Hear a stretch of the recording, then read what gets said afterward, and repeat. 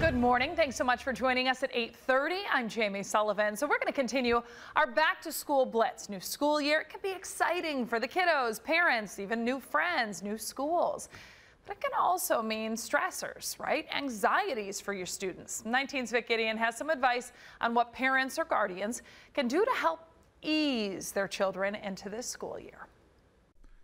August and September can be exciting times for kids and parents, but for some, also the most anxious time. Anticipating and wondering, about new things is a hard time, for kids. And some kids just don't like change. It can take 2 months for kids to adjust to the new school year before things are back to normal. And that back to school stress can mean changes in sleep, eating, and mood. And high school is the time when anxiety goes up and sleep goes down. There's a lot more pressure once kids get into high school.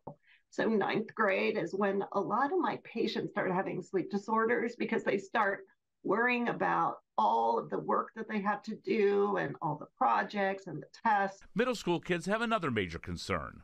It's most prevalent in 7th to 8th grade where kids are bullied. And then it kind of gets less and less. It goes down. So by senior year, it's the least. COVID apparently won't be a health concern for students as they return to school, but some are still feeling the effects of the virus. There are so many of my patients have social anxiety now, especially about being in bigger groups. They just don't have the skills.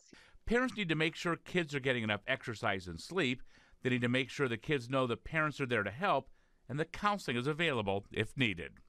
Vic Gideon, 19 News. A terrifying